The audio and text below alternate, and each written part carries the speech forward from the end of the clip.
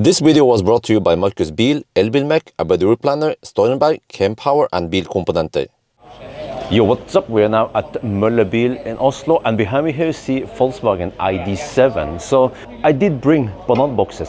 Yeah, but I'm gonna test only the trunk space because the ID7, man, oh, it looks stunning. But you know, it is more or less the same from at least the B pillar and back. So, but I can show you this is a slightly different interior than the one I tried. So the one I tried was dark interior. Here we have bright interior. Oh, okay, sorry for the beeping. The car is on, so it's being Chinese. But look at these seats. Ooh, perforated. Oh man, the beeping. Holy crap. But okay, let me get on this side. So other than that, the car is more or less the same. I mean, actually, it is exactly the same. ID7 Tourer. I'm not sure what the other one is called. I just call it a sedan or the regular, you know.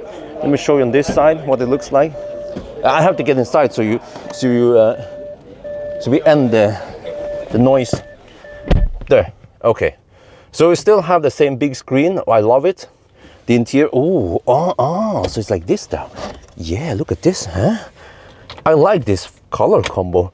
It's not over bright. It's not, I mean, it is a bit gray. It's not the super bright FF you have in Tesla. So, yeah. Nice, okay. And now you can hear the soundproofing. Okay, it's like for that, okay.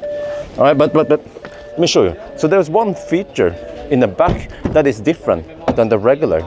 And that is that the seat here, you can tilt it up more. So I don't remember, wait, can we stop that beeping, by the way?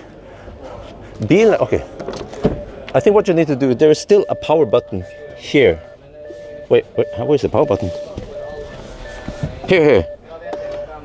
Yeah, they have the start-stop engine. So we turn off the engine and then it should stop beeping. Yeah. Okay, so see here. At least Volkswagen claims that this is the first car that has it. So I don't remember where I've seen this before. I wonder if it was Mercedes. But you can see the difference here in angle is that you sit a little bit more upright. So of course, when I do the trunk test, I have to use this. Well, let me see. If I go back now, tilt it like that. Other than that, the seat should be the same. We can also test here. Oh yeah. What about the headroom here? How was that compared to before? Because I don't remember if this is different, how it was previously. But it's not a shit ton of space here. It's not even a fist. Well, if you that's a funny thing. Okay, so you see here, you rub into here. So I guess if we tilt it up, maybe then you free up some more space. Oh, okay. This becomes uncomfortable. I feel like I'm sitting almost 90 degrees short bend. But at least now you lean forward so you can utilize this space kind of ish. So yeah, it's like they say, gå med nødskrik. I'm still 173 centimeters. But okay, let's go in the back. Let's check out. So here. Oh yeah, okay, now it's like this. So I might want to fire up the car. Sorry for a little bit chaotic because I have somewhat limited time with this car. Well, actually, or kind of ish, but okay. Now we fire up. I'm not sure how that works. Yeah, at least the car is on now, so you can see the taillight. Oh, huh? Do you like it? It has illuminated Volkswagen. What is this? Oh, okay, and then no, okay. It doesn't have the like an e-Golf, but you see here, at least it has the washer here for the backup camera. And then in the back, this is the one you're looking for, bigger trunk.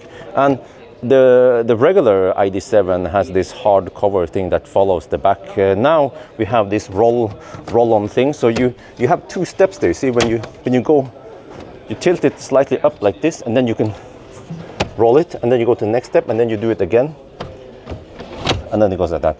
And then you can remove it, and you can put it here, and you see that the trunk can be lifted up like this, which means that you can totally hide the cover under here.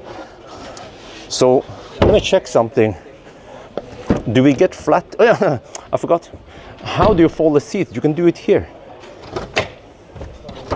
Voila. And you see that you get almost flat floor. So if you want to put big items here from IKEA or bicycle, then it should fit just fine.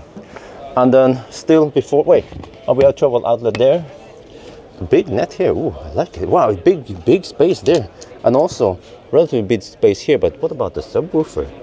If normally a subwoofer would be on one of those sides, maybe the subwoofer is located, yeah, okay, subwoofer is here. Also, you still have the space here, and this is still quite nice and thick. I think I want to remove this also for the test. So yeah, I think that completes the little tour, and then we have to put in banana boxes. So I only brought enough to fill the trunk. If I want to fill the whole car, I will have to bring a lot more banana boxes. But as long as you figure out how much the trunk takes, then we can roughly guess what the whole car can take anyway. And of course, just like the other Volkswagen, we have Anhängerkupplung here. You press it, and then it just comes out, and you just have to click it on. It's fast anyway. And yeah, just show here, nice position on the plug. And then when you retract it, just press again, and it will just unlock, and then you just push it in like that. Okay, so now we put as many as possible in the trunk with the seat in the upright position, the church bench position. So let's see now. The regular ID7 can take 8 boxes. What about now? 1, 2, 3, 4, 5, 6, 7, 8, 9, 10. So that's 2 more boxes than the regular. Now that makes sense when I tested other regular versus touring. But yeah, so at least if it means that you can take 2 more boxes now, then we could almost add 2 more boxes when you fold the seats. But by the end of the day, we have to test it eventually.